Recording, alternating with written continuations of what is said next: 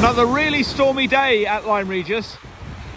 I'm going to head out to Monmouth Beach when the tide heads out, looking for fossils today. So join me on the fossil walk in mid-May, heading out on a stormy day.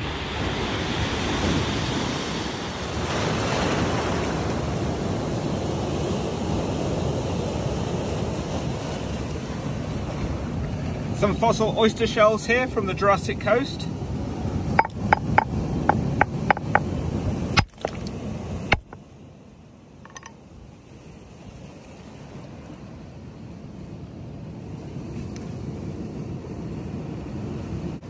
Nice little place to look for the ammonites preserved in the fool's gold.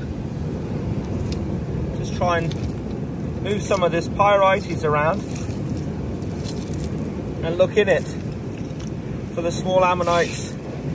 There's part of one preserved in fool's gold, iron pyrites. And the more you sort of push the material around, the more chances you have of finding one of these little ammonites preserved in the fool's gold.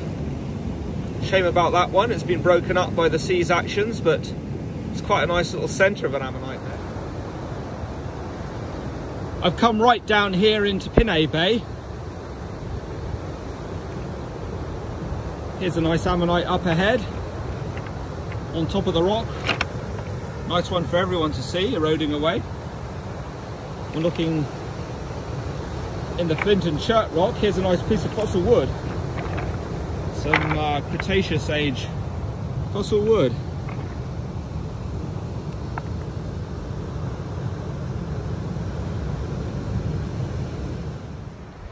Good to see the sun coming out today as I walk along. There's a really nice big ammonite impression here from the Jurassic coast.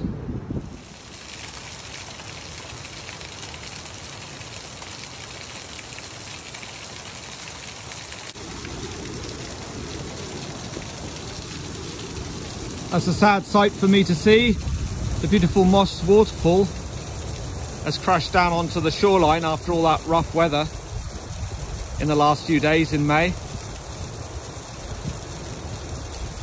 We quickly washed away out to sea today when the sea comes back in over this area.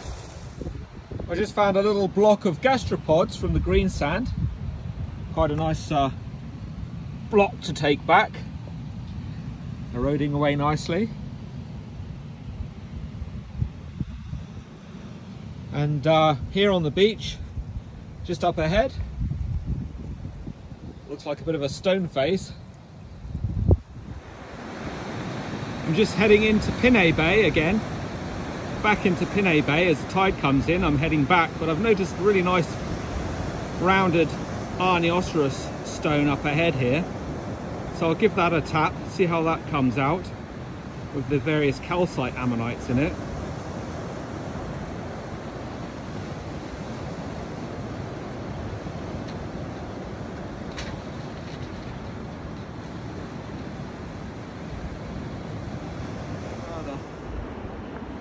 See what comes out.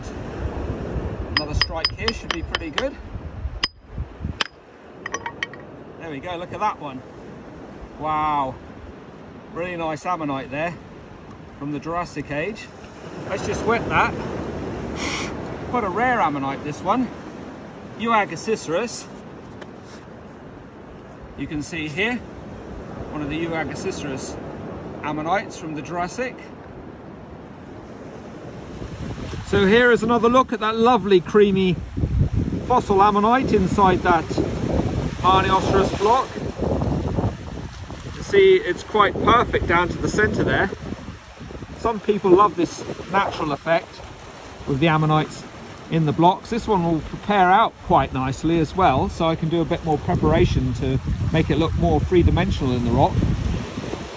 So the main thing when looking for these ammonites along the Jurassic coast is to stay away from the dangerous cliffs, and that's a thing to keep in mind all the time down here because of the cliffs falling down.